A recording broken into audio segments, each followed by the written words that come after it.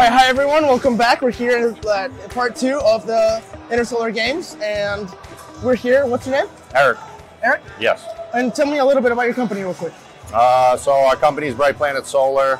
Our shop is based out of Massachusetts. We cover Massachusetts, Rhode Island, Connecticut, New Hampshire. We have a bunch of shops in California. Yeah. We're a nationwide company. I think this past year we finished 4th overall in the country for installs. Nice. So we're growing. We're a big company. Good. You know, it's a good company. All right, congratulations. It's nice. Have you ever installed a Sol-Ark before, or was this your first time? Never. Never? Never. It was your first time? Yeah. All right, so, from an installer's perspective, how hard was the installation, from beginning to end? It was, so not installing it at all until today, and basically just looking at it, it was extremely easy. Yeah. Honestly, very easy. Okay, so how long did it take you to go from beginning to end for yourself and for your team? The whole competition? Oh no, just for the solar installation. I would say probably like 10 minutes on the inverter side through the batteries. Okay. The bracket threw us off. Yeah, because it wasn't on there. Then we had it backwards. Then we had to flip it. So yeah, same thing with the other team. They told us the same thing. Yeah. Absolutely. So that threw us, but it was a nice bracket. It wasn't as heavy as we thought it was going to be. Good.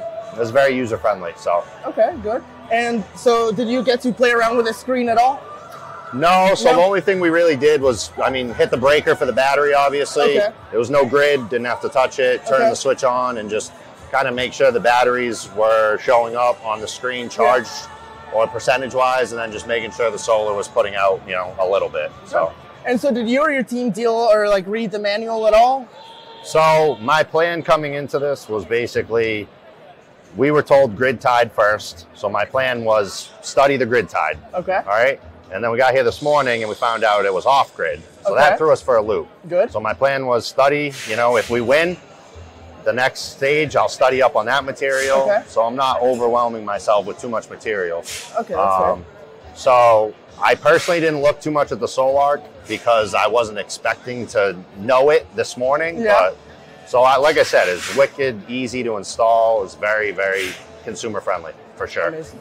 Okay, well, thank you for your time. Again, absolutely. Congratulations. Thank you. Y'all killed it. Thank you.